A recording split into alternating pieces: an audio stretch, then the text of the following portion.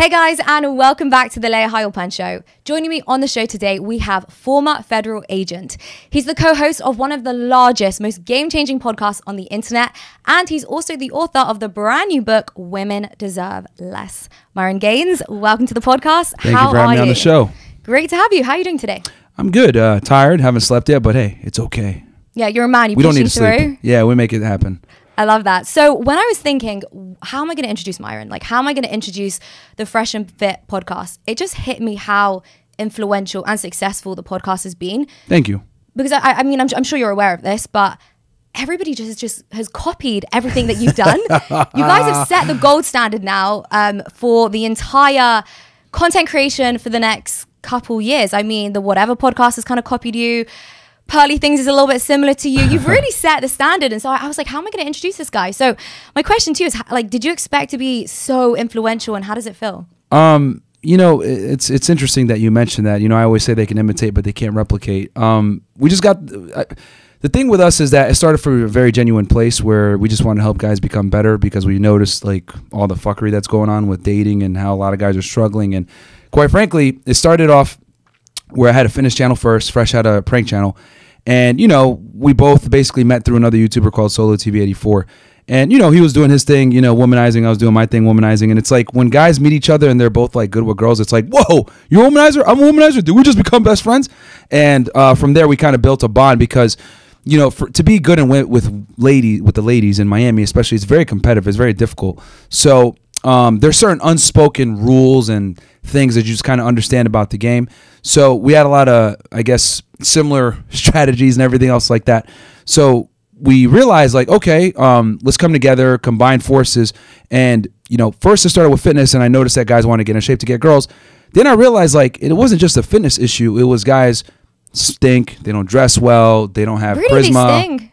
Yeah, really? I'm actually shocked at how much girls complain about hygiene with men. Really? Like, it's actually one of the leading complaints. Oh my God. Yeah, I didn't realize that till I actually started talking to girls, that's a big contributor to why so many guys fail. Wow. But guys just don't have their life together, right, to be able to attract women. So we're like, all right, we don't just have to teach guys how to get in shape. We got to teach them, like, everything, get their money on point, be more charismatic, be more charming, etc. So the podcast really started off with male self-improvement with the purpose of, you know, becoming a better man, then women becoming a byproduct. And then we started bringing girls on the show and, you know, having discussions and debates. And we started to realize, like, wow, a lot of modern day women are delusional. So, yeah. And then it's just created viral content. And, yeah, I wish I could say it's scripted, but no, it's actually all real. And these girls are crazy.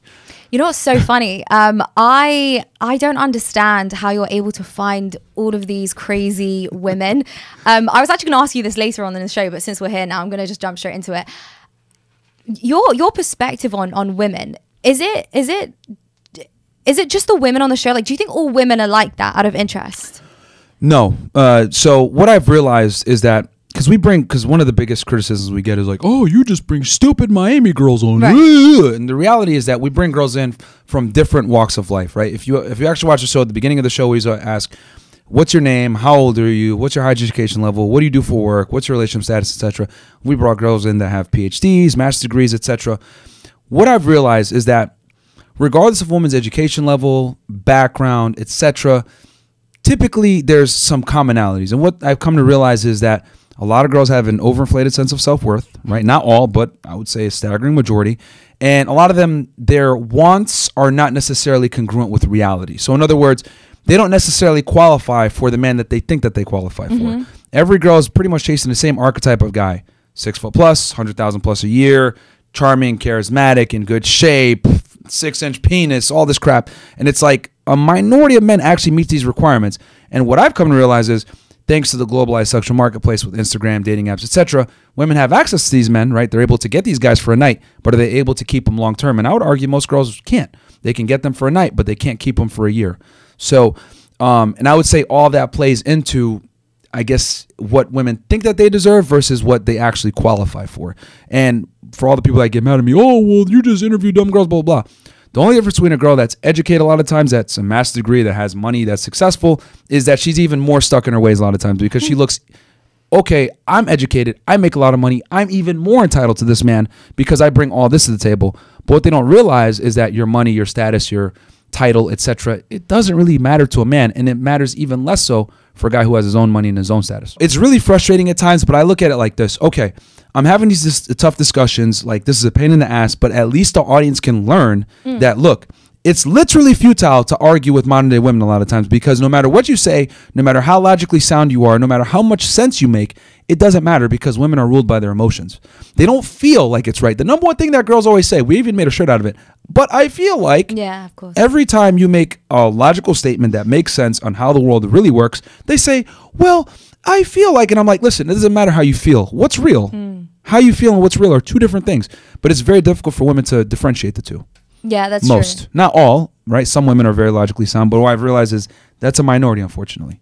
Yeah, no, I think you're right. And I don't understand as well why women get so offended, because I actually think that like your content and a lot of the red pill content is good for women. Yeah. Like I think it's amazing for women. I think millennial women got the worst of feminism.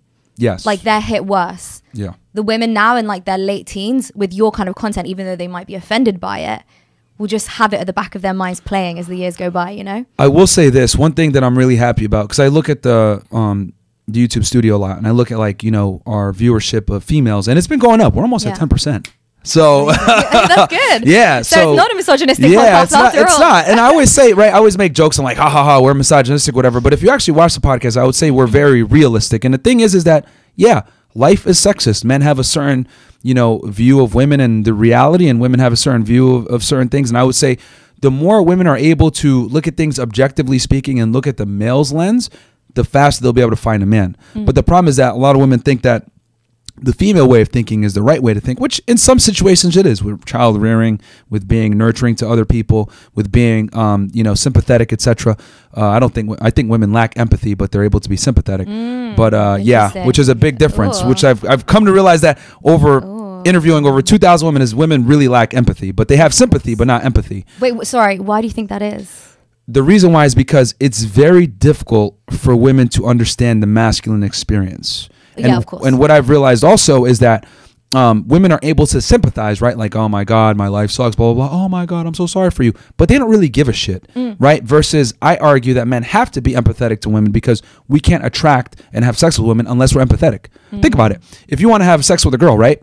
You have to plan out the date. You have to make sure your place is clean. You got to make sure your toilet doesn't have shit stains all over the place, right? You got to make sure the place smells good. You got to have music ready. You got to have condoms ready to go in case she doesn't like to do the raw dog. You have to have all these things in place. You have to be cognizant of her comfort levels. You have to make her feel comfortable. You have to escalate properly. You have to touch her in a certain way where she doesn't feel awkward. You can't just go in for the kiss and just tongue her down immediately. You have to escalate, you know, nice and slowly. So men have to be aware of all these things. So I would argue that requires an intense amount of empathy, because you have to literally be able to put yourself in the woman's shoes and be able to escalate properly to turn her on.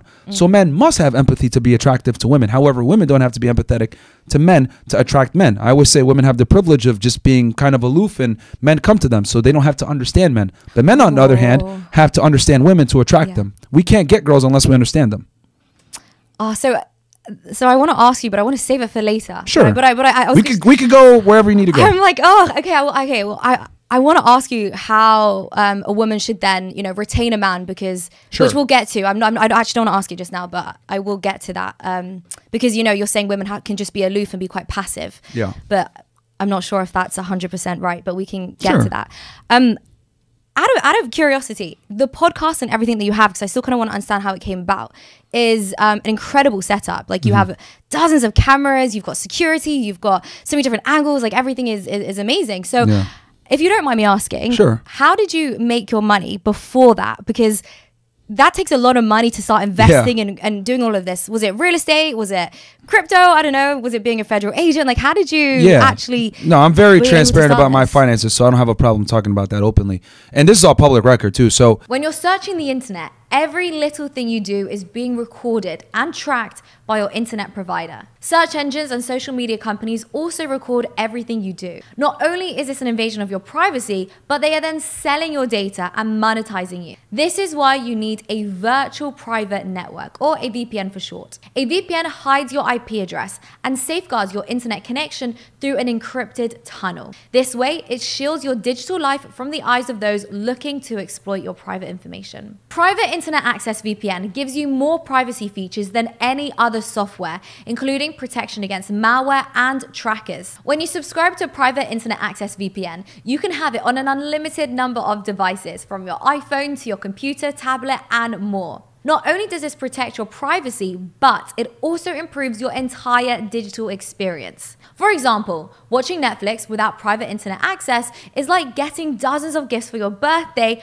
but you can only open one. That's because Netflix has a huge catalog of content, but you can only watch a fraction of that based on your location. So with this VPN, you can change your IP address, and now you have access to everything Netflix and the entire internet has to offer. Also, you can pay for the subscription using cryptocurrency.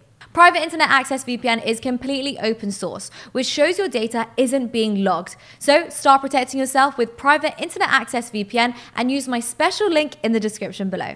When I worked for the government, I was a special agent with Homeland Security investigations. Basically, I did like Mexican cartel investigations, everything from terrorism, human smuggling, human trafficking, drugs, gun trafficking, everything, right? And I was on the southwest border, then I moved to Miami. So when I was here in Miami stationed as an agent, I was making about $120,000, $130,000 per year. I'm a minimalist. I wear the same clothes all the time. So I pretty much was able to save a good amount of that money. And what happened is I started my fitness business. When I started that fitness business, I was making around the same amount, about 120 to 130, 140K per year, right? So I pretty much doubled my income. I earned about 300K that year. This is 2019. Wow, if I'm not that's mistaken. so recent. Yeah. That's it was crazy. Yeah. So with that money that I had saved from the fitness business, I put a good amount of it away, right? And so inevitably, right, we start to go viral, and they bring me in, hey, Myron, you can't be talking like this on the internet, like, bro, you're a federal agent, like, and I had at the time I had one of the biggest national security cases for Homeland in the country. Okay, it was okay, I won't say too. I can't say too much about it. Can I ask you? Yeah, no, yeah. It was a national security case concerning. I'm just gonna say the United States, Miami, Ooh. Turks and Caicos, and Canada. Sounds like drugs. It was Sri Lankans. Sounds like drugs. Yeah, it was yeah. no drugs in no this drugs? one. This case actually like, didn't. Okay. This one a little bit of drugs, but it was a whole other thing. And then I had another case also, which was a organized crime case, which was a drug case. That was a drug investigation. But I had two of the biggest cases in my group, and one of the biggest cases in the country at the time, right? And actually, it's funny because when I got doxxed, that's the case that they exposed. That's why I can talk about it, because it's all public record, this Sri Lankan case. But anyway, so I had this case, and I was making the money and everything else like that. I had my fitness business. I was on YouTube at this point as well, and I was doing this case.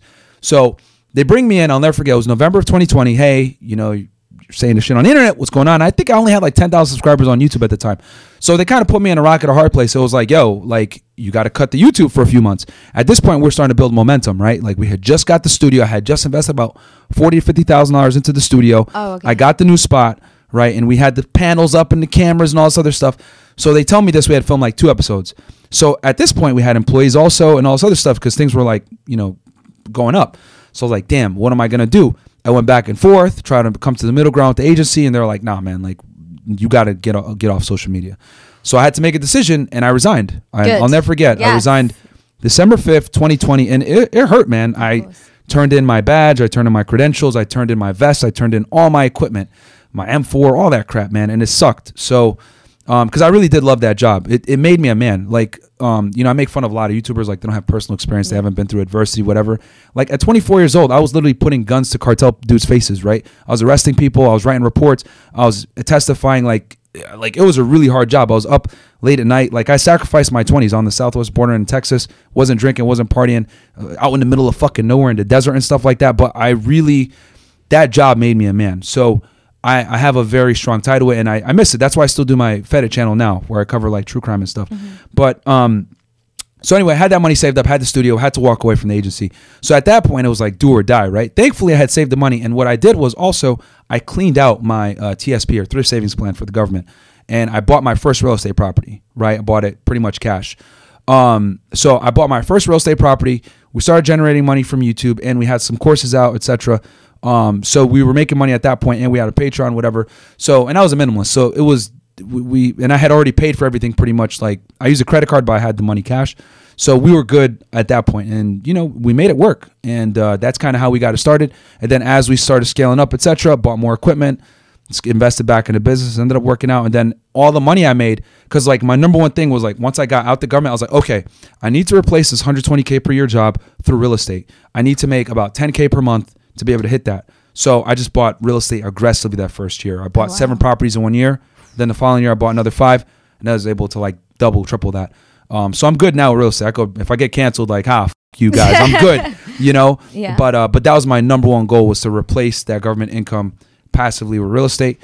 I own 12 properties now. And yeah, I mean, invest in crypto as well. You know, got some Ethereum, Bitcoin. I'm not a super pro like you, but I'm super basic. And, you know, some precious metals, luxury watches, right, that hold value, nothing jeweled out or anything like that. Obviously plain Jane. But that's kind of how it got started. I appreciate you sharing that, because people are always wondering, you know, how do I start? I mean, even on the way here, we took an Uber, and the Uber driver was asking, they know you, by the way. They nice. Yeah, the Uber driver, like, Sweet. yeah, and me, and they loved everyone. And they're like, oh, like, how do you start? How do you start? And I'm like, well, watch the show. I'm going to ask Myron. Yeah. So, yeah. No, so I would say the path is I had a job, right? So I had because everyone says, oh, I want to be an entrepreneur. I want to be an entrepreneur. And I really want guys to like understand that, you know, there's this laptop lifestyle on the internet. Like, yeah, dude, you could be an entrepreneur, blah, digital nomad, blah, blah, blah.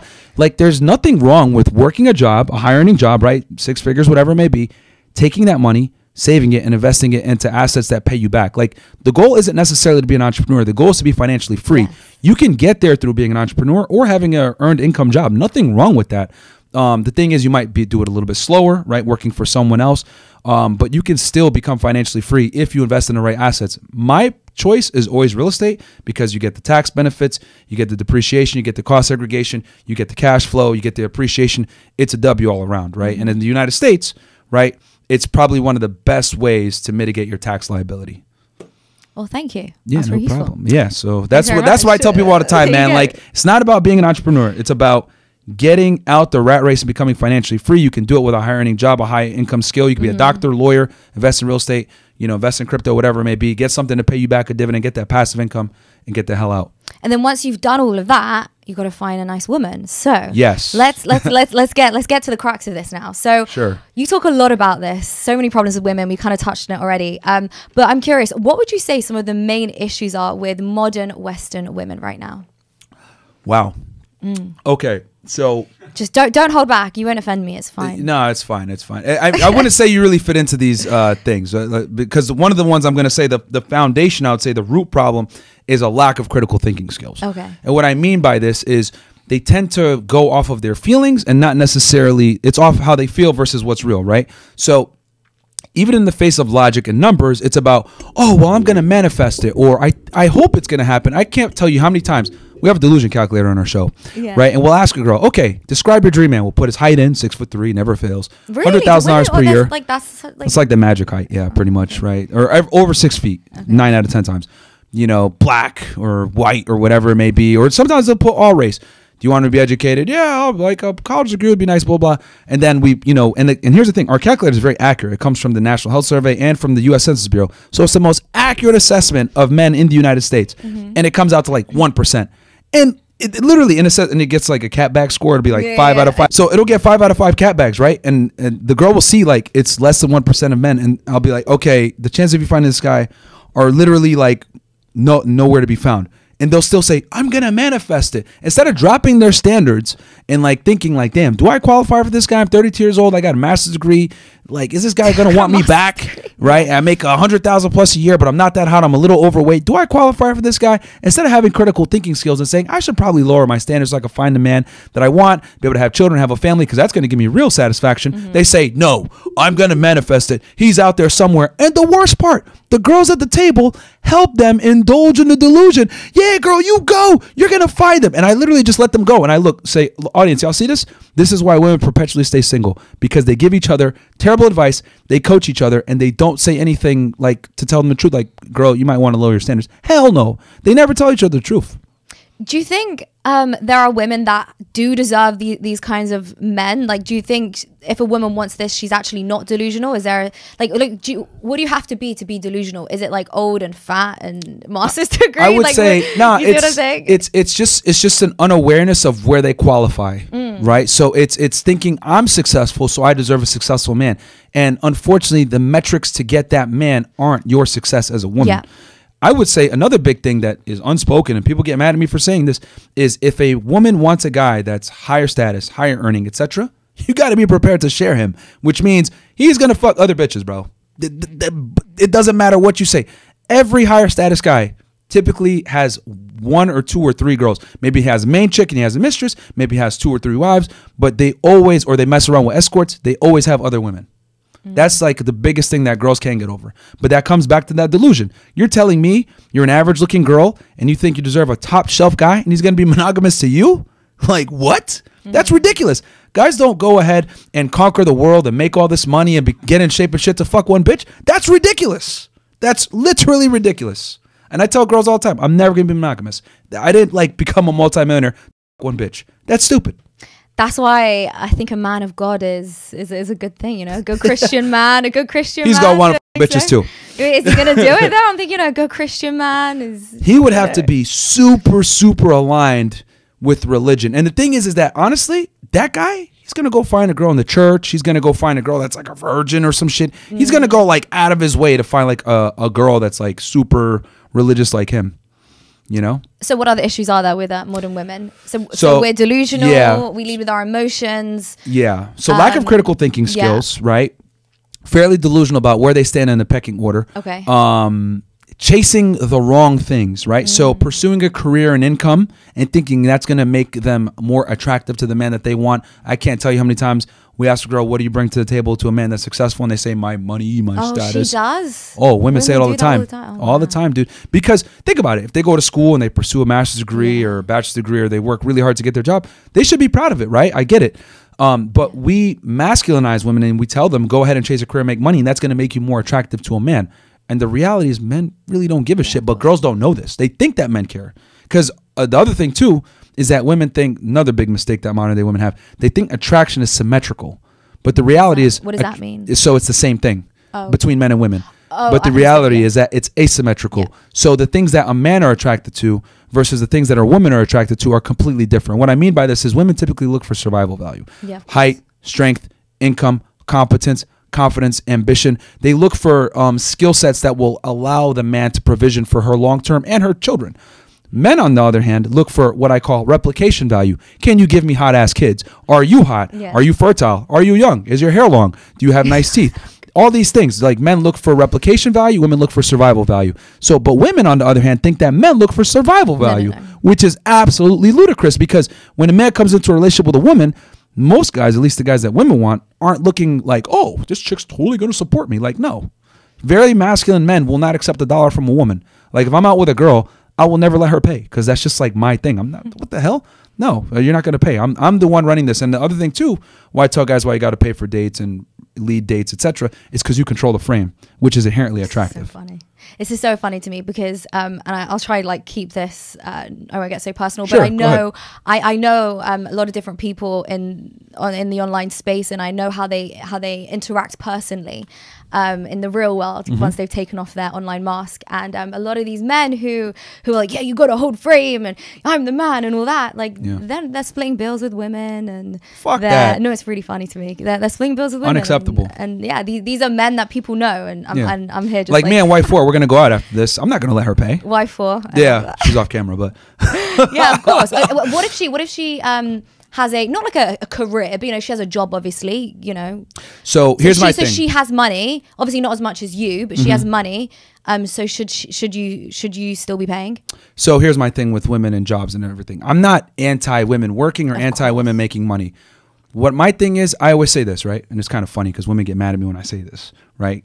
I think for a woman, working is elective. If you want to go out and pursue a career and make money, cool. But I will cover all the main bills, etc. You're my girl. I'm going to provide and take care of you because I think the man should be the breadwinner. And if a woman does want to work, it needs to be elective. Now, on the other side, right, girls get mad at me when I say this, I think it's elective for a girl to come. Who cares about a girl's coming? The guy's got to come. Yeah, see, I knew someone was going to get mad at that. I'm not mad. I just have a different opinion. So I think this is what I think it is. I think for a man, for a woman, working is elective.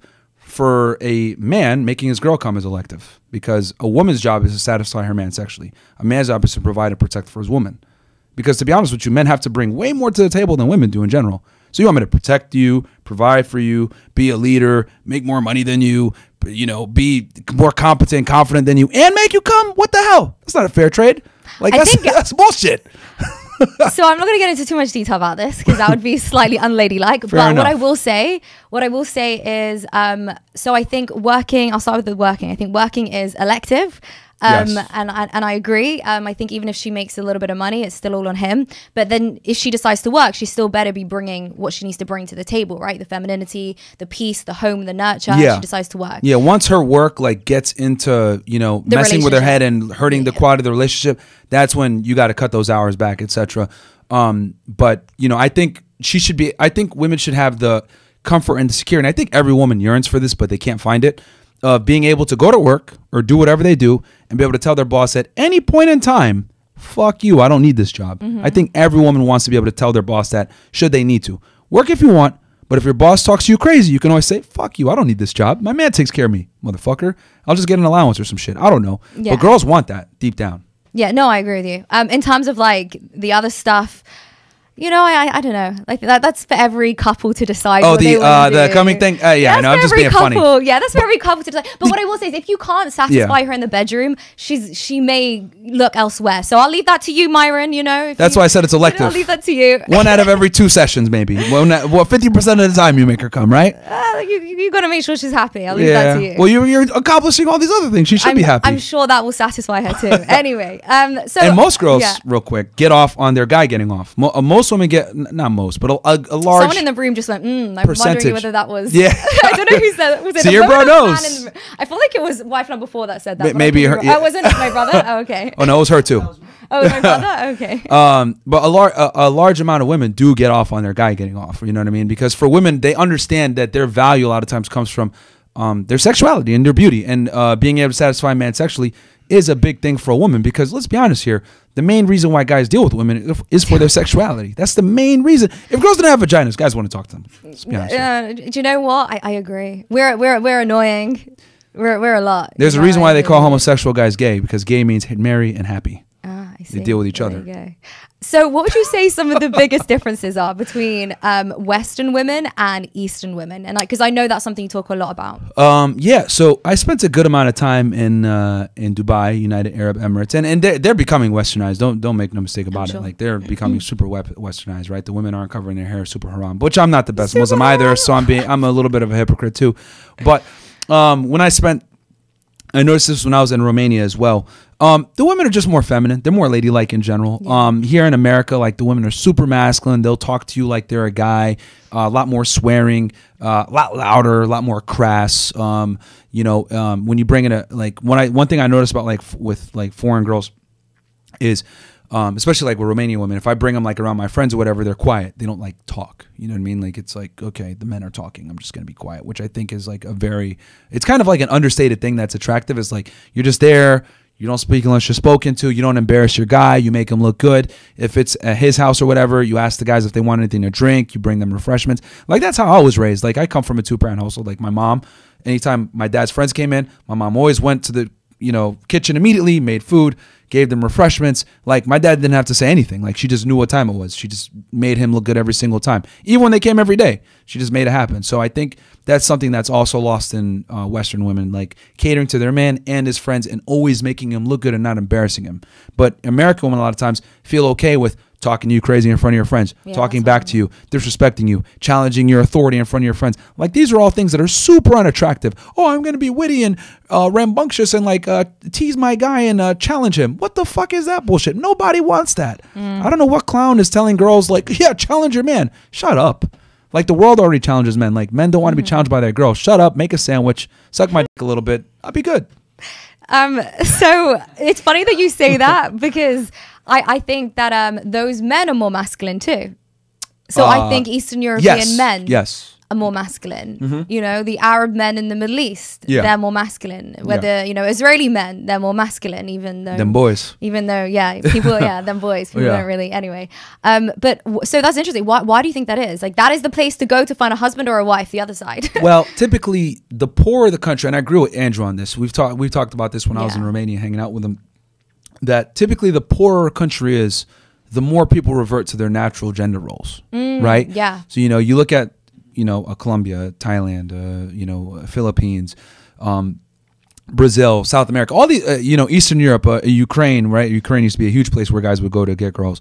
Romania, all these places, right? Russia, like, people tend to, align more with their natural gender roles because that's their natural state, and it allows them to go ahead and fend off the elements, right, better when they're in their natural gender roles, right? Like, women understand that I am physically inferior to a man, so I should have a man do physical labor, etc., and go out and create excess resources for me and the children. I'm going to stay back and take care of the children and nurture them, etc. That's how things worked for centuries, right? That's how the world became the world that it is now, where we are able to have I call the privilege of being in a first world clown world where, the gender roles are mixed and we don't know what the genders are and we don't know what a man is or a woman is. We can't even define what a woman is now anymore. So it's clown world stuff.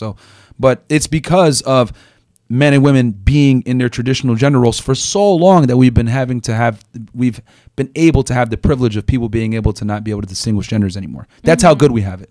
Yeah, it's like, I always say woke culture is born out of boredom and entitlement. Yes. So like, things are so easy that we can just pretend there's, a virus going around. Yeah, So let a war happen. Watch let's see all these crazy feminists. Let's see if they enroll in the draft. Let's see if they go in the military. Kitchen. Yeah. That's how you get a woman in the kitchen. They're going to put that apron on real quick and go back to making fucking sandwiches. So it's like, anytime there's conflict, like, here's the other thing too. Even with the craziest feminists, I've asked this before on the show. Oh, women can do anything a man can do. Okay, not really. Like, if you're calling 911, you don't want, two lesbians with butch haircuts to show up and be like, oh, what's the problem here? No, you want two dudes, toxically masculine, beards, chest hair, someone like you coming in. Turn up basically with right. A gun. You want that guy to come in and save. You don't want like two lesbians that are 5'3" out of shape and pudgy. You don't want them coming in to save the day. They're not going to save the day. They can't do it. If there's a dude there, I've seen police videos, right? And this coming from a guy in law enforcement. I've seen videos where I see two female officers. They can't even subdue one teenage guy. Them up and runs away. It's like, bro, what's going on here, man? Yeah, what blows my mind is the fact that like that is just such an obvious reality that you're just not allowed to talk about, or you're not allowed to say. And speaking of Andrew, his interview on Piers Morgan was so funny to me because he's like trying to convince Piers of these realities. Yeah, and I'm like, Piers, like, bro, like, what are you talking about? Yeah. This is just the UK took L on that one. yeah, we did. I think you had to do that to be a contrarian because I think deep down Piers Morgan understands that woke culture is bullshit, but he's employed by a big media company, etc. They just fired Tucker Carlson for being, pretty basic. Being too cool. Yeah, mainstream media is going downhill, man. That was the last bastion right there for mainstream media. The fact that they got rid of Tucker Carlson, it's all a wrap from here. Yeah, no, I totally agree with you. And I think now would be a great time to bring up your book, Sure. Why Women Deserve Less. So, Myron, why do I as a woman deserve less? What did I do? So, why am I a bad person? So the thing is, the book is about not being a simp, right? So. Yeah, okay. Men in today's day and age, right, are kind of conditioned by old 1950 standards of being a gentleman and being chivalrous and, doing all these things. And what I'm saying is that you got to change the game for men, right? Because you're basically, what I say now with dating is if you go ahead and you're chivalrous and you're a gentleman, you're a nice guy, that's basically bringing a butter knife to like a bazooka fight, because dating has evolved so much in the past 60, 70 years, thanks to the advent of social media, dating apps, etc. Women have more options than ever before. So what that's done is that's directly influenced how women perceive men. And in general, right, I have a chapter on it that's kind of dark where I talk about most women simply don't like most men. So you need to get into that top percentage of men where women actually want to deal with you. Most women look at men as kind of like a means to an end to get to where they want, whether it's a free dinner, a sugar daddy, maybe a trip here or there, but they don't actually like you. And I want guys to get in a position where women actually like you and want to be around you, want to hang out with you, want to spend time with you, because that's when you get the best treatment out of women, is when they actually love, admire, and respect you. Not whereas you're a trick or doing this other stuff and, women are just tolerating you, which was where most guys stand. Women are simply just tolerating them. I find that really sad. Like, for It me sucks. personally, like, I won't marry anyone unless I think the world of him. Like, I really, like, I want to admire someone and be like, wow, like, you are like, I don't want to put up with someone that's horrible. Yeah. And a lot of women do, and I can understand that, because I've seen how some of my girlfriends have just stayed in relationships, and I'm like, but he's kind of like this, and they're happy with it, whereas I'm just.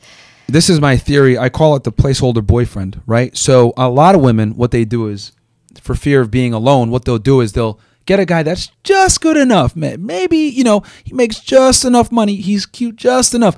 He like helps them not feel alone. But she still has her Instagram open. She's still going out with her girlfriend. She's still sourcing for a better man.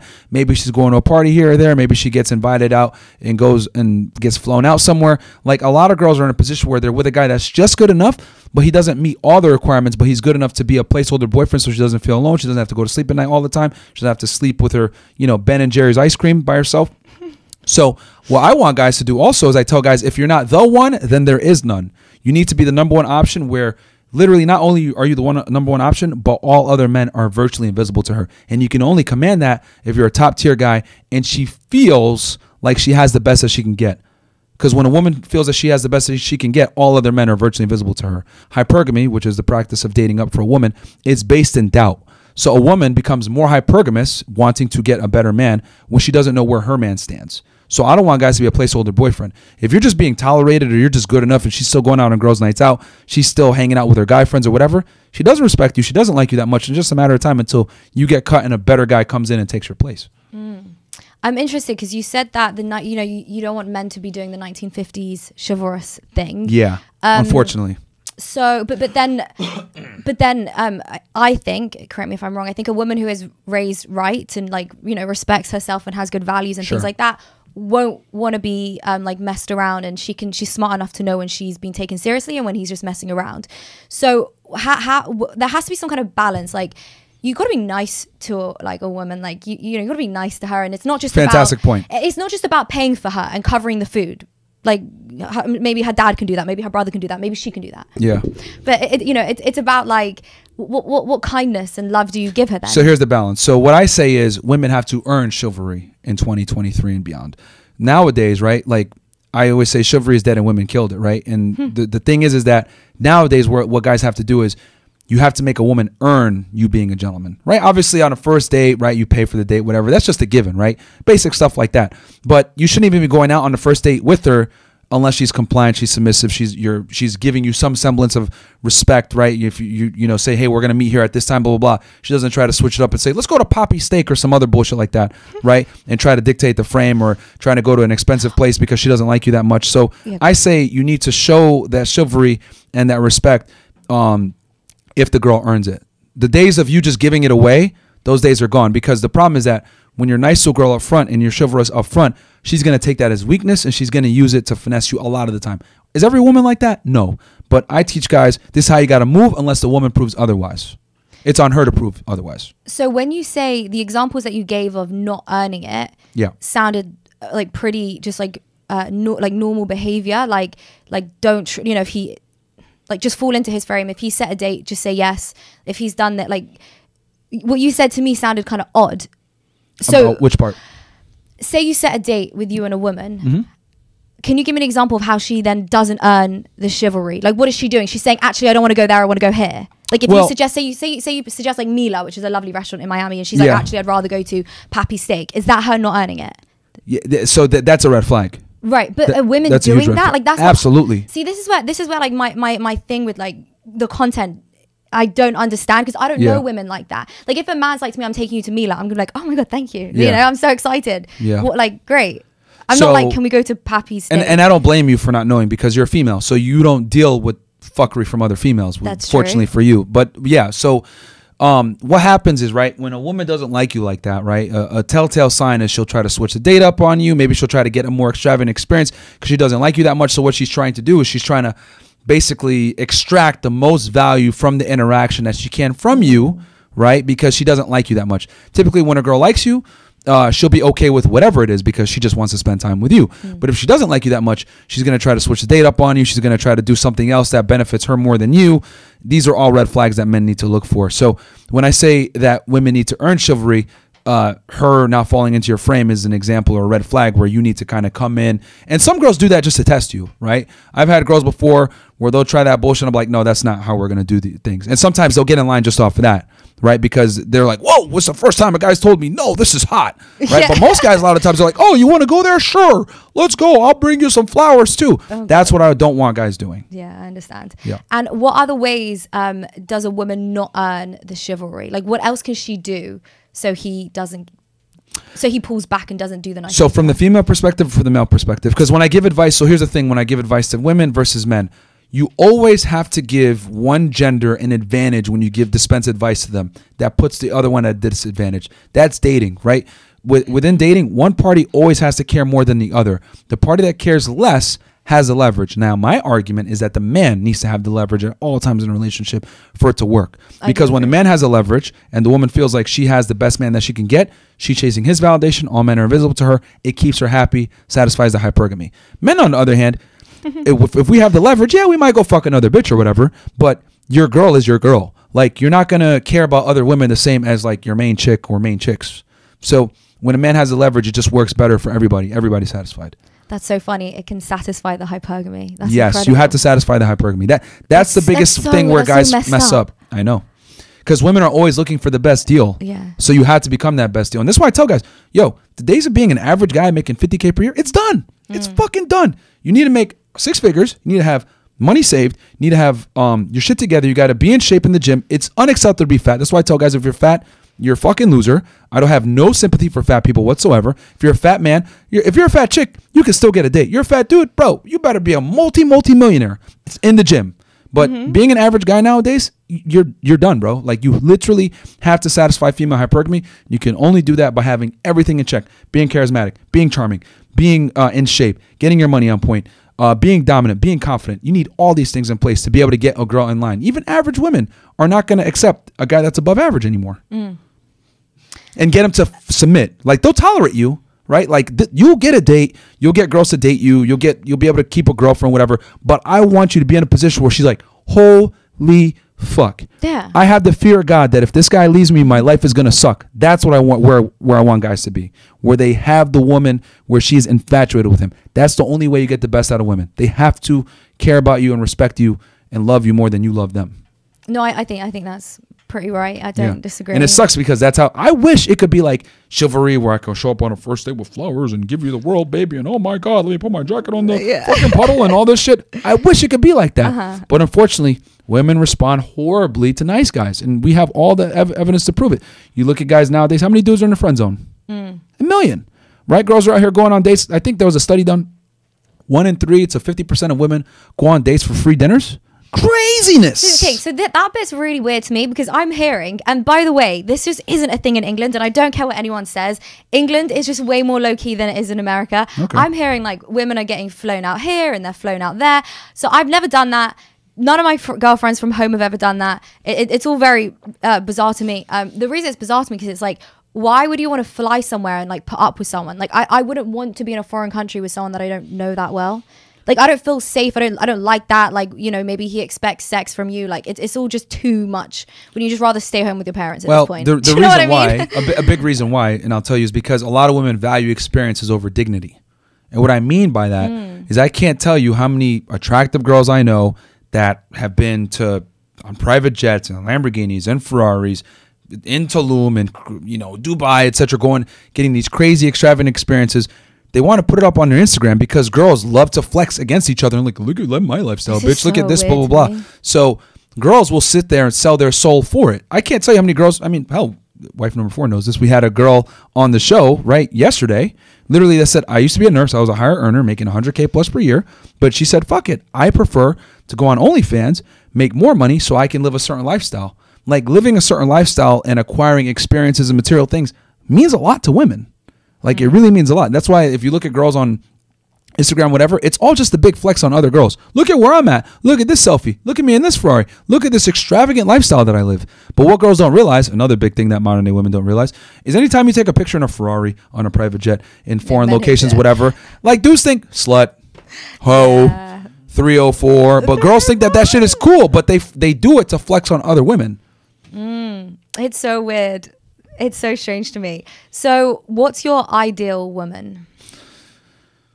Silent, makes sandwiches, sex. No, I'm just kidding. Give us a little bit more than that. No, I'm just kidding. I'm very simple when it comes to girls. Like, if she's respectful, not a hoe, doesn't embarrass me, quiet, if I need her to do things for me, respects me, etc., that's going to be good, man. Accentuates my life. If I need something done or whatever, hey, like, girls typically that I've had stick by my side most of the time. It's like, this is going to sound evil when I say this, but you need a girl to kind of do things for you to really fall in love with you. Like, women fall in love through giving acts of servitude to a man that they admire and respect. So you have to put a girl to work, right? A lot of guys like kind of just put a girl, like they get a girl and they don't like have her do nothing and she don't respect him because he's not doing shit, blah, blah, blah. You have to put a girl to work because a girl's not going to grow to love you until she invests in you. And the thing where guys make a big mistake is they invest everything in the relationship and the girl doesn't do shit, right? But the girl, you got to get her to invest in you. I would argue you need to get the girl to invest in you more than you invest in her. That's how she gets really connected. And women need that bond. They need that emotional connection, and them doing acts of servitude helps with that. What do you prefer? A woman who is trainable, or a woman who is already red-pilled, understands that mold? Or is there no difference? You're happy with both? Like, can you be bothered to train a woman? I think that's an important component. A girl's got to be, here's the thing. I'll take a dumb girl all day if she's inquisitive, impressionable, and trainable, because I can make her smarter, right? My leader, I have the confidence, I have the competence to make her a better woman. And I think most girls that end up being like the best girlfriends, their boyfriend has to train him to a degree. Hey, this is what I need you to do for me. Because the man is a leader. A component of leadership is being able to instruct people and lead them to success. And to get your girl to be the best girlfriend that she could be, you have to lead her. But the problem is that a lot of guys don't have leadership skills. They ask their girl, what do you want to do? Oh, they my let God, her lead. that's so much. All this stupidity. Like, I always say it, like, people, oh, you're sexist, you're misogynistic. But I'm realistic. Most women don't even know what the fuck they want to eat for lunch. How the hell do you expect her to guide you in life? Like, no. Like, women are not born leaders. There's a reason why, since the beginning of time, men have led societies, and patriarchy stand the test of time, and matriarchies die off. Because women aren't born leaders. They're too emotional. They're not deductive problem solvers. They don't use rationale. They use feelings, and that's a problem. When you use feelings, that's a bad thing. If you look at men that use feelings, what are they? School shooters, criminals, rapists, murderers, etc., pedophiles, because they're going off of emotion. They're not able to control themselves. When men aren't able to control their emotions, really bad things happen, because men are capable of violence and savagery. But when women aren't able to control their emotions, it's like, it's kind of natural for them. So that's why men need to be in leadership roles, because women aren't natural leaders. Are there women that can lead? Right. There's always exceptions to the rules. There's always going to be fantastic women that could be lead and be boss and all this other stuff. But on the balance of probabilities, most can't.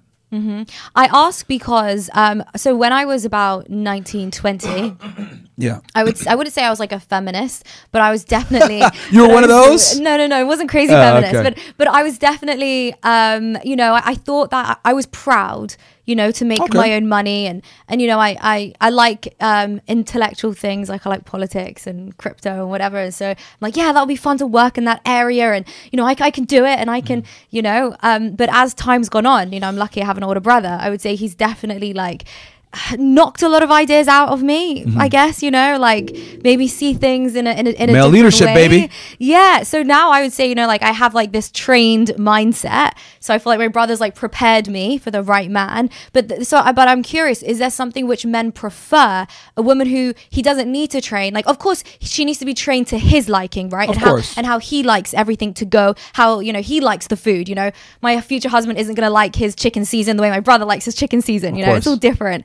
But I'm saying, is that more valued over a woman who doesn't know anything, and then you've got to like take all this time to just like train her and teach her and debate with her? And so you're like in a fantastic position, and I've always said this too. Like, women that's say, very positive. Yeah. I mean, I really do love the relationship that you have with your brother, and that's great. I wish more women had it, because if more women had it, they would be better girlfriends and/or wives in the future. And the thing is that I've said this before, and I'll say it again: the best person to advise a woman is her brother, her father, her uncle. 100%. Men that don't have a sexual interest in her. Why? Because they're going to give her the real deal. Hey, this is what you need to do. This is how you be attractive, etc. And they can give you truly objective advice that's going to make you the best counterpart for a man of value, right? Because they don't have a sexual interest in you, so they're going to keep it 1,000, right?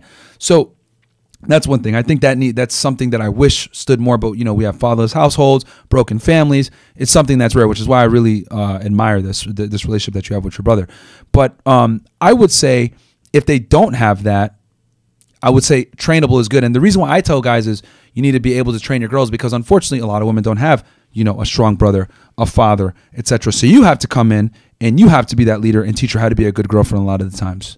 So it used to be, right, like 50, 60 years ago, when chivalry was a thing, by the way, You can meet a girl and she came what I call pre-assembled. She came from a 2-parent household. Her father and her mother instilled certain values in her. She understood what it was to be a lady. You didn't have to do too much work. Like, you know, an average guy could be rest assured that he'd be able to get a woman and she'd be a dutiful wife and she'd be a good wife and she'd raise his children and they'd be able to, you know, get the white picket fence and, you know, the nuclear family, dog, 2 kids, all that. But those days are done, man. Women aren't necessarily women anymore. Like, women are more masculinized now, and you have to almost train that out of them to a degree. Right now, I don't have a problem with women that want to enter the workforce and make money, etc. My issue is that when they prioritize that over family and children, because at the end of the day, the nuclear family is the backbone of any thriving society. But it's going down the hill, and I know people might say, well, Myron, you're contradicting because you teach girls how to get laid, blah, blah, blah, blah, blah. Yeah. And here's my argument to that. I wish it was the 1950s. I wish nuclear families were a thing. I wish 2-parent households were a thing. But my thing is, I don't make excuses and cry. I give solutions. You have to adapt to the ever-changing marketplace. So one of my controversial takes is, I tell guys, for you to be a good counterpart in today's day and age, you need to be making 6 figures per year, have 6 months to 1 year savings, be in shape, be 35 years old before you think of marriage, right? Because at that point you have some wisdom in you, and had sex with 50 girls, and everyone looks at me, whoa, 50. 50, and everyone's, whoa, that's crazy. 50 isn't really that much in today's day and age. I know girls that do that in a semester in college.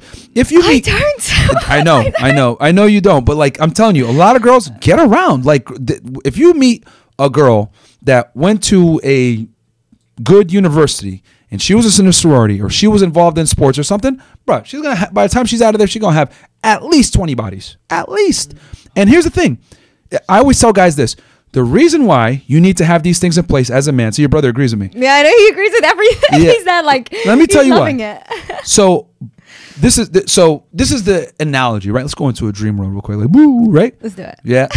So imagine that you got to get into a ring, right? But you've never trained in martial arts. You've never trained in any, mixed martial arts combat. You've never fought in your life. You're a fucking white belt, okay? But in 3 days, you got to get in the ring with someone that's a black belt that's been training for 20 years. What's going to happen when you get in that ring? Getting killed. You're going to get fucked up, right? Yeah. That is the dynamics between a man and a woman, and I'll explain. That's true. By the time a woman hits puberty, she's been hit on and talked to by the opposite gender thousands of times. So she's become very good at deflecting losers, figuring out who's a winner, figuring out this guy's confident, this guy's a weirdo, this guy is a higher status guy, this guy is, I'm just going to finesse him for whatever. Women become black belts in the game of dating and dealing with the opposite gender. Men, on the other hand, he might not work up the courage to talk to a girl until he's 22. No. So you have, 10 years behind a woman? So you're going to go ahead at 35 years old, no sexual experience, or worse yet, mid-20s, no sexual experience, no money, no status, no gym, no competence, no nothing, and you're going to go ahead and get in the ring with a woman by the time she's 25, she's a black belt with dealing with the opposite gender. She's going to finesse you all over the place because she knows what to tell you. She knows how to appease to your ego. Your dumbass, oh my God, you're so good. Meanwhile, you were 3 pumps and you fucking came. Like, women know how to get in a guy's head. So if a guy isn't aware and hasn't been training in the gym, right, worked up to a black belt so he can at least compete, like he's going to get finessed and destroyed. So that's what I always say. Like the dating dynamic between a man and a woman, a lot of the time, the woman is a black belt beating the shit out of the guy, but the guy doesn't even realize it until he walks into the divorce court, loses half his money, didn't realize this. Wow, I got famoosed because he didn't have the sexual experience. He didn't have what I call the backlog, the encyclopedia of dealing with a bunch of women to figure out which girls are good, which girls are bad, which girls are hoes, which girls are wife material, which girls are worthy of dating seriously, which girls are not. You got to be able to figure all this shit out. You got to be able to put women in boxes because women definitely put men in boxes. They meet this guy, sugar daddy, this guy, trick, this guy, okay, I can actually date him. Okay, this guy, loser, this guy, friend zone. Like women put dudes in boxes all day, but dudes, first girl that fucking says hello, wife. Aww. Wife, yeah, woo, fucking idiot. And then this guy might be worth 100,000, 200,000, doesn't know any better, gets finessed. So my thing is, I tell guys, go in the fucking dojo and train. You need to go ahead and spar with a bunch of people and figure it out. Because by the time you meet your girl, your dream girl, by the time she's 21, she's a 10-degree black belt, bro. She's deflecting losers all over the place. She knows how to do the Aikido, as Andrew would say. So guys got to get in the ring and train, man. And guys don't want to fucking train. They want to wife up the first girl that comes to them and get fucked up. So let's get into more of this. What is Rant over. My bad. No, it's great. I love it. Thank you for it. I love the energy that you bring. It's amazing. So what then is the problem with modern men? Because right now, men are running to people like Jordan Peterson, Andrew Tate, Elon Musk even is becoming like this guy for men. He's got multiple children with multiple different women. Yeah, good for him. I'm happy for him. So why are men so desperate to seek out some kind of role model that just sets the standard? So it's interesting because I get criticized all the time because they say, "Oh, Myron, all you do is bash women." People need to watch the daytime show because I go even harder on the guys. The reason why we're in this fucked up world where women are masculine, fat, annoying, stupid, crass, etc. is because the men can't put women in their place. So it starts with the men. The men aren't leaders, so the women are going crazy, acting crazy, and that's what it is. And the reason why is because guys are fat, they're not going to the gym, they're not training, they're not learning a discipline, they're not they're broke, they're bums, like there's no ambition, they're smoking fucking weed every day. Don't even get me started on 420. While you losers were over there smoking pot on 420, I was doing 4 sets of 420 at 3 a.m. in the fucking morning. The problem is that guys, right, have no real semblance of you must accomplish things, right? Competence leads to accomplishments, which then leads to confidence. Guys think, I'm going to magically manufacture some confidence somewhere. No, you're going to get confidence from your competence and accomplishments. But guys don't understand that it goes in a trajectory. That's how it goes. You have to accomplish something so that you have the confidence so women actually respect you. The reason why women look at confidence so much in a man is because it's an honest indicator you've fucking done something. But the problem is that so many guys haven't done shit. They're smoking pot all day. They're whacking off to porn. They're not being social. They're not getting out there and putting themselves in uncomfortable positions. More guys need to learn how to be comfortable being uncomfortable. But we live in this pussified fucking society where we can't bully guys anymore. Everyone's getting a participation trophy. People aren't playing sports. Boys are fucking fat. They're not fighting anymore. You need to put guys in competition situations where there's winners and fucking losers. Because when you have losers, what ends up happening is like, damn, I lost. I need to go reassess what I did, train harder so that I can come back and win. Some of my best lessons came from what? An L. There's no such thing as losses if you're a man and actually on your purpose. It's just lessons learned. But the thing is that we got a bunch of, I'm just going to say it, soft mother, really soft. It's pathetic. It's really pathetic. When I see bullshit like, I'll give you an example. I was watching this video, went viral. This fucking bus driver, right? Kids weren't listening, right? And they were like fucking standing up. And the bus driver's like, hey, sit in your seats or else y'all are going to get a lesson. And then the kid's like, ah! What does he do? Hits the fucking brakes. All the kids, oh no, fucking hit their heads and shit. I was like, yo, they used to do that shit to us all the fucking time. Guess what happens? All the fucking pussified parents. Oh, we need to report this bus driver. My kid got hurt, blah, blah, blah. No, that's fantastic. It's a life lesson. Follow instructions or get hurt. But we can't do that shit no more. Kids are so fucking soft nowadays. Like bullying? Oh my God. Cyberbullying. Bro, I wish these motherfuckers were playing Xbox Live in 2004. Yeah. Yo, the crazy shit, man. I'm not even going to say it. But the crazy shit that you would hear when you got on Xbox Live, that shit made you have thick skin, right? Men grow stronger by bullying each other, fighting each other. Just, it's how you earn your stripes. But guys aren't earning stripes anymore. They're trying to call themselves a tiger with no fucking stripes. What the hell's going on? You must suffer as a man. If you don't suffer as a man, you're not going to learn how to overcome adversity. If you don't learn how to overcome adversity, you're not going to become anything. That's why, honestly, a lot of these YouTubers that critique us and all this other shit that talk shit, I don't respect them. Yeah. They didn't have a real job. They never did anything. They really never accomplished anything. So these fucking guys, Myron, you're a fucking loser, blah, blah, blah, blah, blah. What the fuck have you done? You know, I thank God that I actually had a real job, did some real shit before I became a millionaire. Like, if I had become a millionaire, like in my mid-20s or some shit, haven't accomplished anything, I'd be a fucking pussy. I'd be soft. Oh, yeah, look at me. I'm so cool, blah, blah, blah. But no, I did real shit. So, and I went through a lot of fucking adversity, right? Fucking arguing with FBI agents over a fucking case, arguing with DA agents, coming to blows sometimes over, this is our seizure, no, it's not, blah, blah, blah. Fighting with upper management to get money for my cases to get funded, fucking fighting for overtime. It was a very difficult job, you know, arresting some of the worst people, arresting pedophiles, arresting corrupt cops, all this shit I've done. But it made me a stronger man. It made me grow up immediately, right, in my 20s. Instead of going out and partying and doing all this other fuck shit, I was like learning how to become a man. And I think that's what guys need to do. not enough guys are going out there and suffering. You need to get out there and fucking suffer. And the easiest way to do that is going to the gym. It amazes me how many young guys don't train. How the fuck are you expecting to get a bitch to suck your dick when you can't even lift your stomach? What the hell is going on here? This is ridiculous. Clown world. But we sit here and say, oh no, it's okay. It's okay to be fat. Ridiculousness, man. I could rant about this all day, but no, it's I know y'all only got a amount of film. No, so. it's true. It's funny. I'm just trying to like figure out where, like how much personal information to give here. I mean, I just like, I don't know. No, I mean, there was a guy that wanted to date me and he was actually quite fat. And I was just like, I was almost like offended. I'm like, I'm in the gym 4 times a week. Yeah. And like, you want to like marry me and like you're overweight.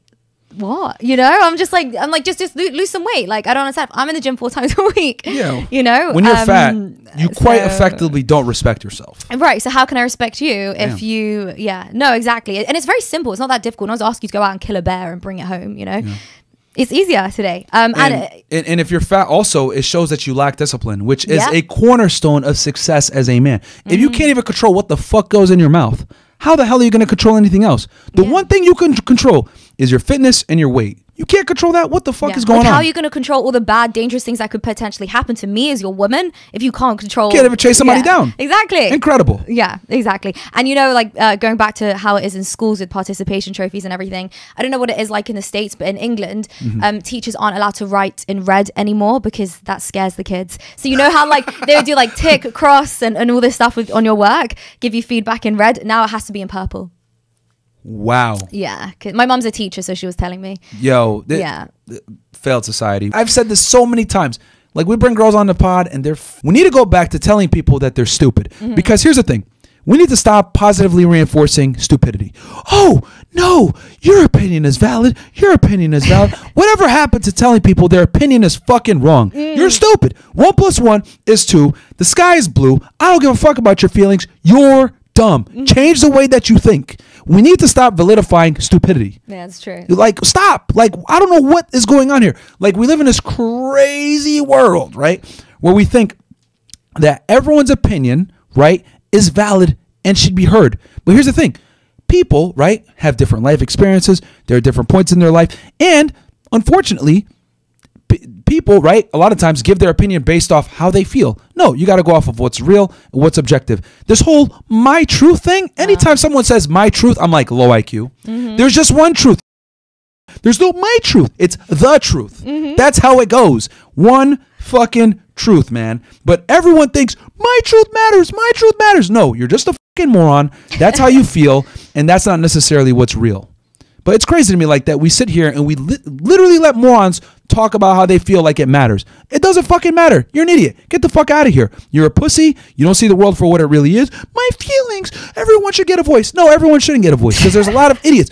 You know, like the average person's IQ is like what, like 80 or some shit like that? 80, 90? Fucking morons everywhere. Like the more you know, the more I talk with people and everything else like that, I just realize like people are so fucking stupid in general. Like people lack, it's not just women too. It's everyone. Men, women, a lot of these libtards on the left, they lack critical thinking skills. They really do. Oh, there's 97 genders. Oh, that's problematic. Like what the fuck is going on? Coloring their hair blue and shit like that. Fat as fuck, looking like shit, talking shit about us. Losers like H3 and Lasan Fegabi. Like incredible. Incredible. And these guys have big platforms and they're indoctrinating a bunch of fucking pussies to think about their feelings and how, oh my God, this is the way it should be. Bruh, there's certain things that are just a fact, regardless of how you feel. Anyway. Yeah, no, I think it's brilliant. I love this energy and I love everything that you guys talk about, you know, making men men again. Women like me, we need this. We admire this. That's women need leadership. Like like guys are too fucking soft. How the hell are you going to lead someone when you're incompetent, you're fat, etc.? Like, and I always say, right, like if you look at the battlefield, right, if you're like out in war and you're fighting the enemy, etc., and your fucking lieutenant comes in like, oh my God, I don't know what we're gonna do. Oh my God, like, do you think your soldiers are gonna fucking follow you? No, they're gonna be like, what the fuck is going on? They're gonna go off their own. And quite effectively, that's what's happening in relationships. The guys are incompetent. The girl has to fucking come in and take leadership, etc. And guys wonder why women don't respect them. Guys wonder why they can't get sex out of their girl. Guys wonder why she's out here talking to her coworkers. They wonder why why does she need all this attention? It's because you're a pussy. She doesn't respect you. She doesn't like you. She's just tolerating you. You're a placeholder boyfriend. Okay, so let's change gears a little bit. Sure. Okay, so what can a woman do to retain a man? And before you answer, Sure. I also want to understand, what can a woman do to make herself available to him so he knows that she's interested, but then not coming across as like too crazy? Because obviously a man, from what I've learned from my brother, I've understood that a man wants to know that she's about him. Yeah. Like, I'm for you, you're the man, I want you, right? Yeah. That's apparently how it needs to go. So, but then can't she come on too strong? Like, what can a woman do? So, do you want me to speak for me or objectively, like for men in general? Wouldn't it be the same? No, because I've learned some things that I've had to kind of learn from like my experience. For example, I'd like to know I'll give both. an example. Thank you. So, right, it used to be if a girl bothered me a lot and texted me a lot, I would get annoyed and frustrated and be like, what the fuck? But then I realized, oh, this girl's not a slut. She's actually invested, and she doesn't do this all the time, which is why she's annoying the shit out of me, because she feels a sense of connection, because she's like, okay, I don't hook up with anyone, so bam, immediately she's like bonding to me, right? So I'm like, okay, That's cool, sweet. right? So I'm like, I used to get annoyed by that, but then I was like, no, that's actually a good sign. So I've come to respect that and tolerate it more, where it used to annoy me, right? But what I would say is like for a girl in general, right? So like that's my thing, right? I got annoyed, but it took me some time to figure it out, right? So that's some personal reflection. But for a woman in general, right? Obviously, don't be annoying about it. But what I would say is like you got to come in and figure out where the guy is deficient, and then kind of come in and fill that void. And when women are, and here's the thing too, like women are fantastic at like being socially aware, socially calibrated, seeing things. They can walk into a room and read the room. Like women need to take that skill set and be able to figure out what their guy needs, right? So like if you go into his place and you realize, okay, this guy probably needs some fucking spoons or some shit like that. This guy, you know, most guys are bachelor pad guys and they don't have shit, maybe one spoon, one fork. Bring in like a silver set or something like that, right? Bring some spoons and forks. You'll be like, wow, he's really going to appreciate that, because, dude, I can't tell you how many guys go through life and they've never received anything from a woman ever besides their mom. So a girl being like creative and thoughtful, like that goes a mile, like really far, because most girls don't give guys shit. But what if it's early and like you don't know? I'm asking for personal reasons. No, that's fine. That's fine. What if you don't know where the gap is in his life, and you see him, you're like, okay, that's a cool one. I like him. Yeah, I think women are too scared of showing interest, and they're too scared of investing early on, because women are typically aren't used to investing. But what I would say is, if the guy's a winner, you got to kind of stand out from the other girls, and investing in a guy early on. It's a risk. It's always a risk, right? Because you don't know where that man stands. He might want to just fuck bitches, and he might not even want a serious girlfriend. Or you might have to do, here's another thing that's unpopular, but I tell girls all the time. You might have to play the waiting game. And what I mean by this is, understand, like, let's say he's not willing to commit, but you really like him. You're just always there. You're always available. You're the one that pretty much rides it out. You're the one that rides it out. I can't tell you how many times where one of my main chicks, like, she just rode it out longer than the other girls and provided more value over a longer period of time. I was like, God damn. Okay. And then she starts to get privileges and certain accesses that other girls aren't. And then just by virtue of her being around and being available, being useful, being an asset, I can't kick her to the curb because she's too goddamn useful. And what'll end up happening, and I've always said, like, when a woman is like coachable and trainable, that man will train her into a woman that he will grow to eventually love. This is why the guy's got to be a leadership role. When a woman changes a man, she's going to change him into something she's eventually going to hate and resent, because he was able to change, right? But when a man is able to change a girl into what he needs, he's going to grow to love her, because she's like, damn, I can't operate with this girl. Like, bro, I don't even know how to do my laundry or nothing. Like once a woman becomes an indispensable piece of that man's repertoire, you fucking got him. But that takes time, that takes investment, that takes risking, that takes also the ability to be like, okay, he might fuck other bitches, he's not ready right now, but I'm going to stand the test of time. And at the end of the day, all these other hoes are going to come in and out. I'm going to be here. I'm going to be for him. And then trust me, they're going to notice that. Because the thing about modern day women is this. Women have so many options nowadays that they're not patient. So since they have so many options, they're like, why am I going to wait on this guy? I got this MLB player talking to me. I got this NBA player over here. I got this NFL player. So since women have all these options, what ends up happening is they conflate those options with real relationship opportunities. And the two are not the same. Just because you can fuck this guy doesn't mean you can retain this guy. Mm-hmm. So if you do find the guy that you like, you think he's worth it, etc., it's on the girl too to have some critical thinking skills and figure out if the guy's worth it. Mm-hmm. But I can't tell you how many times just playing the long game and being there and outlasting all the other girls and adding value, bruh, he has no choice but to pick you. And even if you don't get like picked as like the main girl, you're gonna still be one of the girls. That's loyalty, and that's very, very difficult to find with the way women are, because women are taught to trade up, women are taught to find another guy, women are taught to date and exercise options, etc. If you go against the grain and you actually stay loyal to that guy over the long period of time, and the big thing is outlasting the other girls, man, that's gonna leave a crazy impression. So just adding as much value as possible, just always being there. Yeah. And just I can't tell you how many times like girls that are like not even the hottest of the hot, they just outlasted other hot girls. Because I've always said it, hot girls are useless because they've rarely had to be useful in their life. So even if you're a girl that's like maybe 6, 7, whatever, you're gonna outlast a bad bitch because bad bitches are useless. Yeah, so difficult. It's difficult. It's competitive, and and this is the thing. This is the thing for women that they don't understand. The problem is that there's not enough eligible bachelors to go around. Exactly. So for women, it really sucks because the more successful you are, the prettier you are, the more money you have, etc., you're competing for a very small pool of men.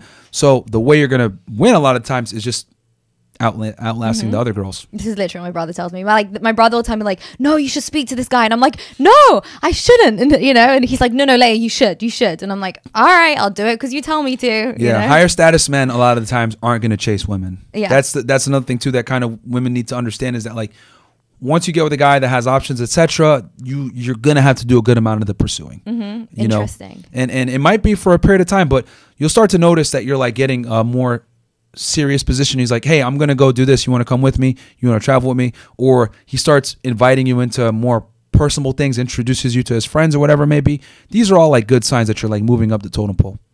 Fascinating. That's really, really interesting. Okay, let's keep this going. Help him get other girls. Oh shit, help you get other girls? I can't do that. I can't do that. But that would really set you apart too. Yeah, he'd be like, god damn, because most girls get the more things that you could do that other women aren't willing to do.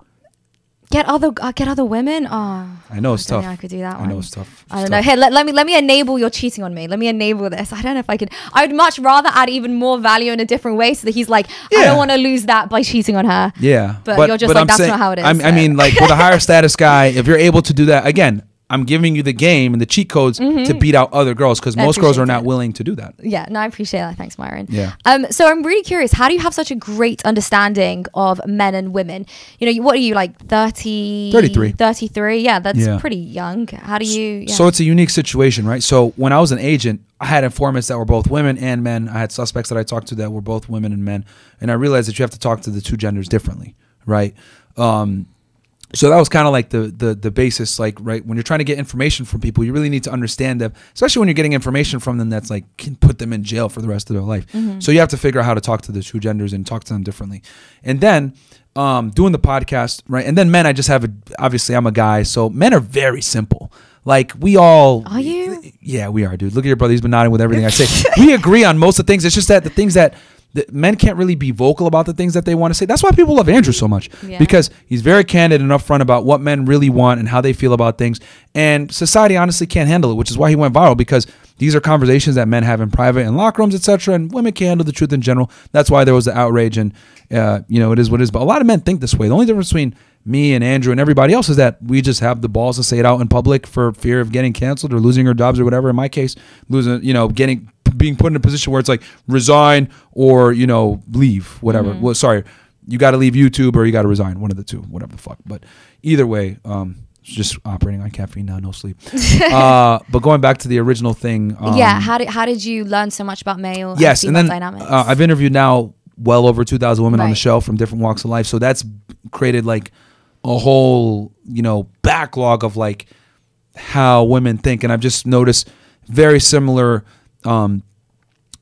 things between different women, regardless of income level, education, whatever. And all I've noticed that when a woman is more educated, makes more money, she just tends to be more vocal and more articulate about what she wants out of her partner, and less likely to settle. The more education, more money she makes, the more likely there to be. They'll say, "I'd rather be single than be with a loser." Because if you think about it, a big reason why women chase a career and making money, etc. What do they say when they make money? I'm independent. Ask yourself, independent of who? Men. When men make money, we don't say we're independent. They look at you like, what? You fucking gay? What's wrong with you, bro? Like, no. Like, men make money so that a family can be dependent upon them. Women make money to be independent of the men they don't want. So My thing is that when women make their own money, they're just even more 10 toes down on their standards of what they want, because that's the reason they went to get the education in the first place, to set themselves apart and in their head get a higher value man, because they think, back to what I said, attraction is symmetrical. I make 100,000 per year. Now I can get a guy that makes 100,000, but they don't realize they're actually shooting themselves in the foot doing that. Yeah. So just through interviewing, my prior experience with, talking to, bad guys that are both women and men, dealing with informants, that was really telling on how you need to talk to the true genders. When I had female informants versus male informants. So all these things helped a lot. And I've talked with like so many different types of people from all different walks of life. I mean, I'll never forget this one interview when I was an agent.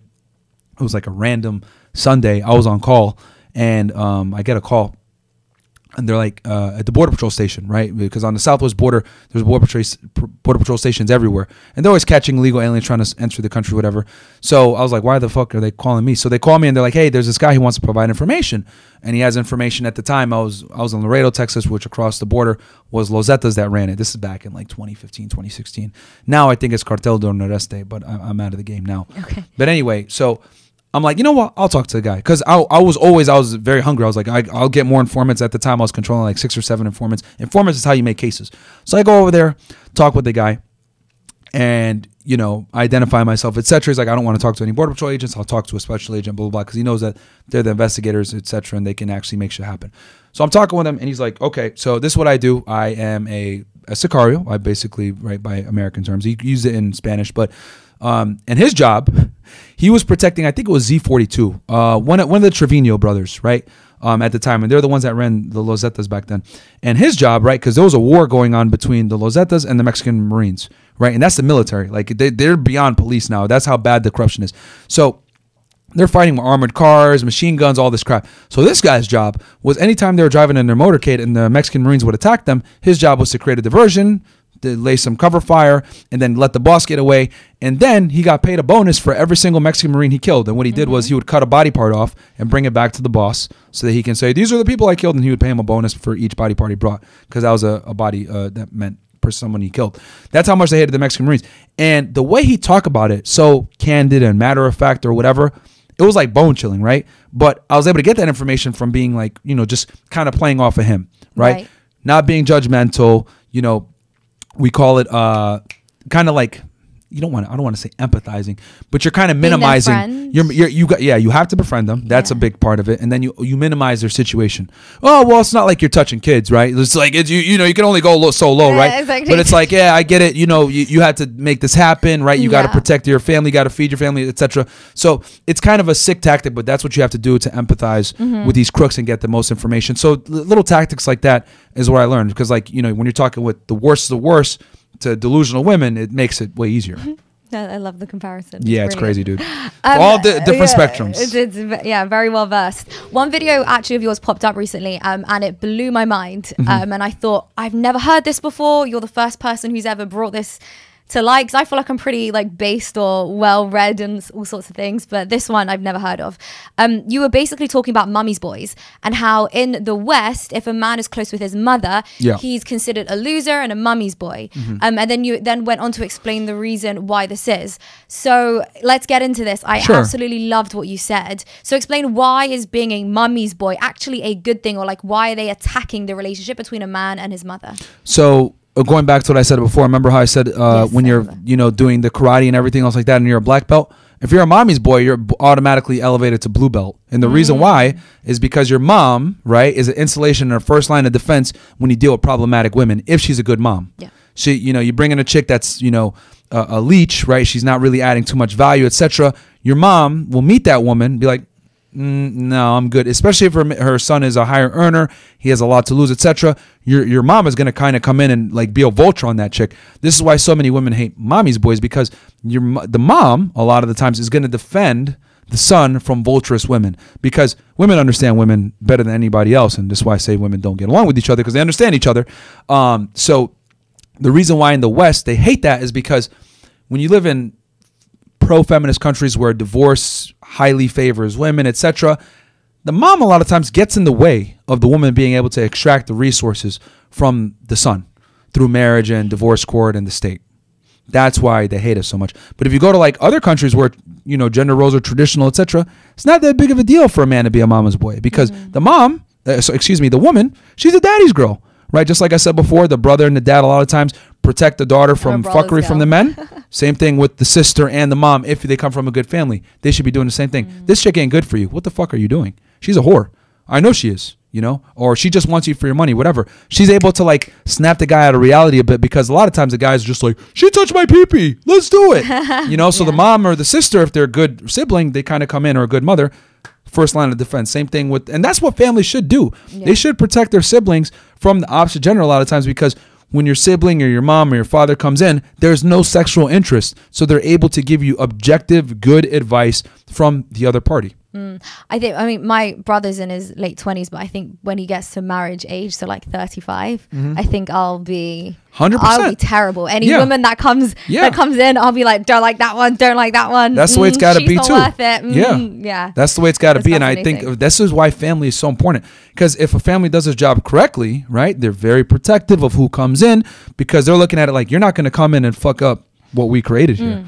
So a mommy's boy, a lot of times that mom is the first line of defense, which is why she's so hated in the West, because she is the first line of defense from the divorce courts destroying her son, if she's a good mom. Yeah, and it's true, because if a girlfriend said to me, oh, don't go for him, he's a mummy's boy, you would naturally just be put off, wouldn't you? Yeah. Well, wouldn't we? Yeah, we'd be put off. So that's, when you said that, I was like, oh, wow. Yeah. And that actually makes sense, because at the same time, I wouldn't want to marry a man who has a bad relationship with his mother. Like, that would be a red flag. So if we don't want a man who has a bad relationship with his mother, yet we don't want a man that's a mummy's boy, what are we doing? Well, it comes back to the contradictory nature of like what women want in the West in general, right? Yes. They want a gentleman, but they want a guy that like can choke them and bang them like crazy, right? Like you call like the 50 Shades of Grey, right? Christian Grey. They want that guy, right? But at the same time, they want a chivalrous, nice guy. And it's really, the guy has to, again, coming back to the men, right? It's on the burden of performance is on us. You have to have a combination of the two. But a lot of the times what women want is contradictory to what they're aroused by. They'll say, I want this, but the reality is what they're aroused by are two different things. Yeah, and that's something which I think your content does really well, and it's something that I'm learning, because I saw a video the other day saying women never go for the men they want, they always go for the safe option. So now I'm like, I'm not going for the safe option. I'm going to get the man I want. That's what I'm going to, like, that's, yeah. So that's really interesting. Yeah, I mean, I tell girls, like, go for the man that you want when you still have the sexual market value to command that man that you want, because it's, unfortunately for women, right, you only have a finite amount of time to get the guy that you want. A woman's sexual market value, unfortunately, is perishable. Now, here's the thing, right? It's so I always say, so like with women, right? When you're at your peak, you burn bright and strong. No one can stop you. Like literally, like it's like I talked about I love Tate's analogy on this, where he talks about the queen on the chessboard, right? You can move as many spaces as you want, one of the most powerful pieces on the board. But here's the problem. You can die and the game will still continue. And on top of that, I can get a pawn to the other side and turn her into a queen. So it's on women to understand that you have this power for a finite amount of time. Get the guy when you have that power before another pawn replaces you. Yeah, it's a hard, difficult world out there. It's a hard world, but it's hard for men as well. And it's tough. And they've done this, like, it's literally like, they did this study, like, when you, like an ice cream shop, I think it was, if I'm not mistaken, like when you have 4 flavors, people are far more likely to pick a flavor that they want, versus when you have 20, 30 flavors, it's very difficult. They don't make a selection, they don't buy, and then they leave. I think that's kind of where women are right now with the dating game. So many options, so many guys hitting them up, etc. It's very difficult to decipher. And I do, again, empathize with women because I understand the female struggle, right? I've seen plenty of women's DMs. I've seen it from the other perspective. Like, women are bombarded with choice. So it's really difficult when all these high status guys are hitting you up. Not good choice, though, because this is what men keep getting wrong. Like, I've seen it all the time. Men are going on about how, like, oh, you have so much choice. You have, and I'm like, true. no, but like, they're losers. Yes. Like, they're not good choice. Like, it's not as if they're like all these high value men that are just ready to marry you. It's not a lot of them are just losers offering dick. And even the higher status guys, they're just offering dick. So it's really difficult for women to like figure out which guy's going to take me seriously, right? Because the guy that is attractive, that's arousing, a lot of times is a bad boy. Is he going to commit? And then the guy that's super nice says, "Oh, I'll give you some flowers." He's fucking boring. You don't want to be with him. So it's a very difficult situation. But I would say if you're attractive, you got the sexual market value, go for the guy that you want. Outlast the other chicks. Yeah. At least you'll be happy with that guy. That's true. If it does work out, and if you take an L, That's the risk of being a female. Men have to take risks too, but men have to take risks. Women have to take risks as well. Yeah, absolutely. I'm curious. Do you think that the red pill content can ever go too far? So I ask because it's pretty wild on the internet right For sure. now. And I keep seeing like really ugly 50-year-old men celebrating when a woman shows signs of aging. And it's like, ha ha, Emma Watson, she's aging. And it's like this ugly 50-year-old broke man. And it's like, and then everyone like celebrates. And then like, it's like, do you not feel like you've got a bit too far? Like we all age, you know? Yeah. Like, can we not just get on and be friends? Which point? I would come on my voice. You're good. It's fine. Make the point. Which point? At the end of the day, No, if I he's more know. successful, Oh then no, because It's that's a true, different say it. point. Oh, No, because then come on, Myron's say it. gonna You be don't like, say it. No, it's true. That- The broke man can't say shit. Okay, Emma okay, I'll Watson's say doing it. a better job at being a man than that fucking they person can't who's hear bitching you. about Emma. They can't hear you. Like, It's fine. make the point then. Okay, I'll make the point. Okay. Yeah. Right. So there's a man that I saw on Twitter Yeah. that was basically laughing at Emma Watson because she's showing signs of aging. Oh my God, she hit 31 or 30. Terrible. So, but the crazy thing is, as my brother was just alluding to, that Emma Watson is more successful and has more money than this man who's completely broke, and all he can do is just be fat and ugly, be alone, and then laugh at a woman for aging. So does the red pill content go too far? Like, at what point are you an incel and a loser? Yeah. Yeah. So I've always said, right. So here's the thing. So I always look at like the manosphere in general. Like we're all using the same tool, right? We all are using RP awareness, right? Which is understanding female nature and adapting to it. Now everyone has a different strategy. Some guys understand the nature and teach guys how to adapt to it in the modern day dating place. Hey, dating marketplace, you got to become the best man and let the women be a byproduct. Some guys say, I'm going to go on my own and go MGTOW and say I'm not going to deal with women at all. Some guys are black pilling like, oh my God, life sucks, blah, blah, blah. But we all are using the same tool, which is RP awareness, which is the same thing I would say, you know, what's the similarity between a serial killer, a culinary chef, and your mom? Well, they all use a knife to make food, right? Well, they all use a knife. Some people are doing it to make exquisite meals. Other people are doing it to slice you up. But they're all using the same tool for different purposes. So my thing is, I tell guys, if you want to go ahead and leave the marketplace and not deal with women, cool. But I want you to make that decision, not women make that decision for you. If you're going to go your own way, you go your own way. Don't sit there and cope. Don't say and get sent your own way.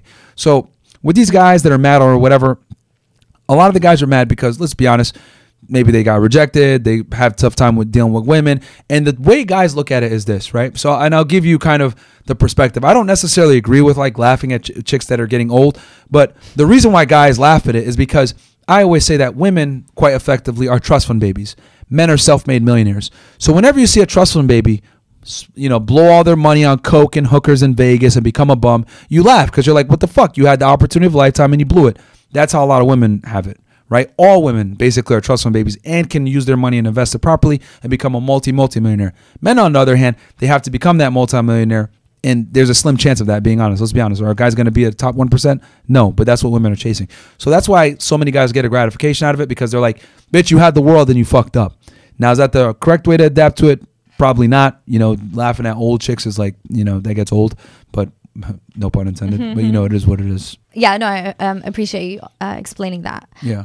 So you are very vocal on the internet, and your content gets extremely rowdy. And I know you have kicked women off many different times. Yeah. Have you ever been demonetized, or have you ever been afraid that any of your content will be taken down? Yeah, I mean, definitely we've, you know, with the type of content that we make, I already know it's volatile. People are always I've been banned off TikTok, and, you know, videos have been taken down, etc. You know, we just got out of YouTube jail. We had a strike or whatever. So yeah, this type of content, I foresee like in the next year or two, anything that's like pro-masculine content, anything that's conservative or whatever, it's probably going to get flagged or whatever. You can't be honest nowadays. It's crazy, man, which is why Rumble is like blowing up. If you look, I mean, hell, they even got crazy liberals on there as well. So Oh, do they? even on Rumble, but it's mostly conservatives, right? You got your, you know, your Steven Crowders, Trump's son is over there. You know, a lot of great content creators over there, but I think Rumble's going to be the future, honestly, with all this stuff going on with YouTube. Yeah, I definitely think new alternative platforms will be the future. My only concern, and you can give me your take on this, is centralized platforms when there's like a CEO and things like that. Since my native interest is crypto, I'm more driven to things which are decentralized. Of course. So something like, so I don't know if have you heard of TommyNet? No, I never have. So TommyNet are building a new decentralized internet. It's a whole infrastructure. So they have like a privacy coin, they have a VPN, they have an internet, they have a content platform, like a whole thing. Nice. Yeah. So I'm so driven towards something like that, which is more decentralized. What do you think? Do you ever feel concerned that there could be like a falling out with a CEO, or perhaps like everybody has a price and you suddenly feel that's centralized, I might have to move to something more decentralized? Yeah. So we know the president of Rumble personally, and he's real big on free speech. I mean, hell, he's lost pretty much access in certain countries for wanting to protect that free speech. Wow. So they're pretty serious about it. Yeah. So I do see Rumble as the future for, you know, any content creators that like kind of veer on the edge of, you know, being provocative or controversial. But yeah, man, I mean, that's kind of how we've hedged against it. Obviously, I invest in real estate heavily, right? You know, we always make jokes on the top of our show when we talk about Rumble, like, hey, we can get canceled anytime. So it is what it is. So like, I think this is, you know, people got to be smart, invest in assets that pay them back. You know, thankfully I'm in a position now where if I got canceled, I'd be fine. I'd be doing, and I'm a minimalist anyway, so no matter. But my thing is like, it's not necessarily about like making the most money possible. I really want to be able to, you know, get as many guys in the gym, being attractive, not being fucking losers, whatever. Because at the end of the day, man, like, you know, money is great and all, but it's like, it's not everything. Yeah. So, especially in me, where it's like, I'm not the nicest thing I have is this AP, and I only bought it because it holds value. It looks really nice, by the way. I don't know about watches. The watch looks really nice. They're great. Thank you. I don't know they're what great it hold is. of value. That's the only reason I got What's it. it called? It's an AP. An AP. Yeah, it looks great. Yeah. I have no idea what it is. PK.